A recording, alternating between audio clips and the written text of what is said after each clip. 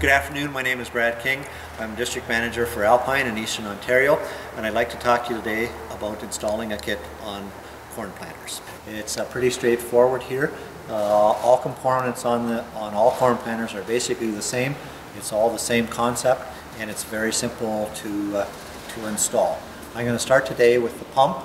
The pump is a diaphragm pump, and it can run in either direction, so it doesn't matter which way it goes on the planter.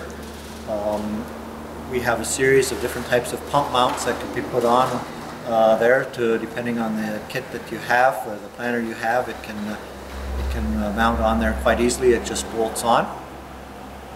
As far as the pump is concerned, when driving the pump, I'd like to pick up the input shaft after the drive clutch, so that when you pick the unit up, it will shut off at the end of the field, and it will start immediately when you put it back down at the end of the field or at the beginning of the field.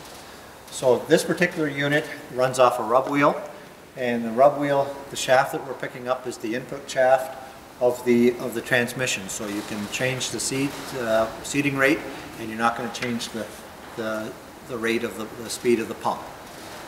So when we're looking at the pump here, there's one thing that we'd like to start at the beginning. I like to see a strainer in front of the pump, and this particular strainer is mounted underneath the tank. It can be mounted on the input shaft or input pump of the input of the pump.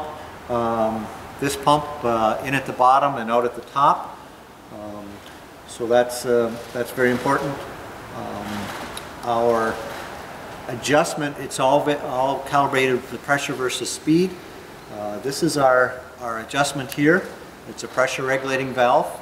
This pressure rating valve operates the opposite of a water tap. Out is less pressure, more bypass, and in is less bypass and more pressure. From there we go to the pressure gauge. The pressure gauge on this unit is a remote pressure gauge. The pressure gauge can originate from the manifold, or it can originate from the pump here. We have in the kit what's called the pressure gauge kit, and it's got all the fittings and holes you need to move that from the pump or the manifold up to the front of the unit where you can see it, and we can take a look at that later on.